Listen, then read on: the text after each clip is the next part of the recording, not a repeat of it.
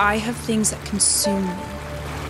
They fill up their hungry stomachs with my fondest memories, leaving me stripped of happiness, left to drain whatever is left of my self-esteem. And the reasons to deprecate myself keep developing, from the ever-growing stress that piles on so inconsiderately to the demons already attached to my brain, calculating my every move. It becomes evident the monsters eating me inside. They grow bigger and bigger and take over more and more of my thoughts, slowly devouring me as a whole. Until I am nothing but a slave to what intimidates me the most.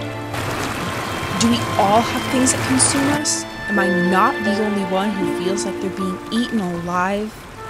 They just keep adding up.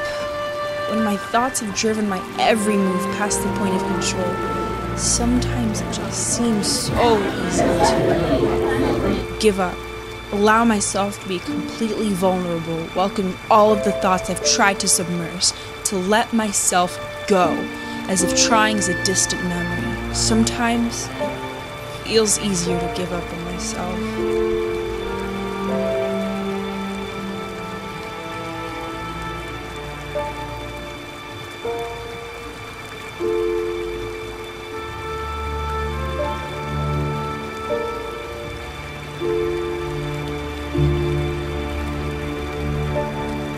With the immediate darkness spreading over me, it seems impossible to stop.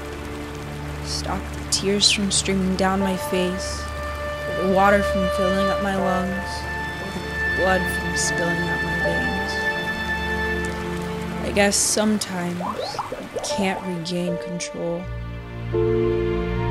But I keep telling myself that it's not a reason to stop trying. I always have to put myself back together and overcome the darkness. The sun will rise, and I will try again.